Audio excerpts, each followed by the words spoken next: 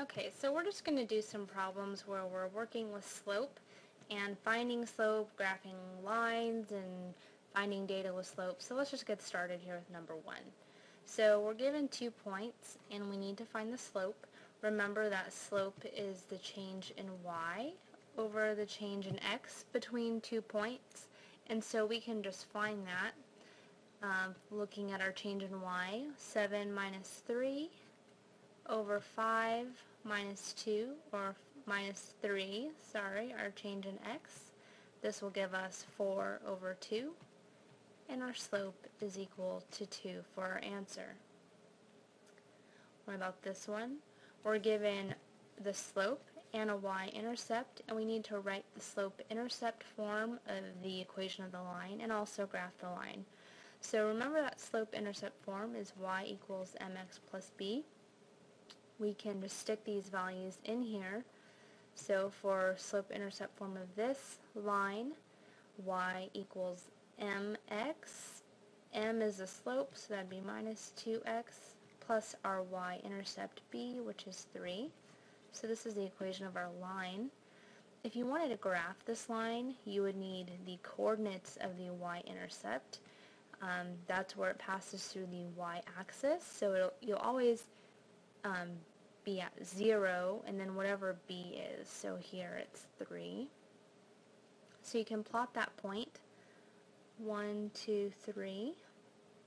Here's our y-intercept. And then using our slope, it's minus 2 over 1. So since it's just 2, so you'd go down 2 over 1, down 2 over 1. You can plot the line as soon as you have 2 points, but having more helps me draw a little bit of a straighter line since I don't have a ruler. And so this is the line that is described by y equals minus 2x plus 3. How about another one? Same type of format. So let's just plug this in to slope-intercept form. Y equals 1/3 x plus our y-intercept, which is 0. So the equation is just y equals 1/3 x. Our y-intercept is 0, 0. So you can plot that point and then use the slope to find other points on the line. It's positive, so you go up 1 over 3, up 1 over 3, up 1 over 3. And finish drawing the line when you feel most comfortable. And that's the line for y equals 1/3 x. What about another one? We need to find the x and y-intercepts and find the slope. Well, the x and y-intercepts is where the line crosses the x and y-axis, so we need to determine what these points here and here are.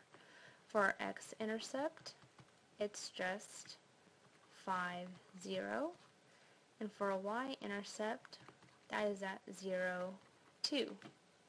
And now you can use these 2 points to find the slope. For change in y, 0 minus 2 over 5 minus 0 is minus 2/5.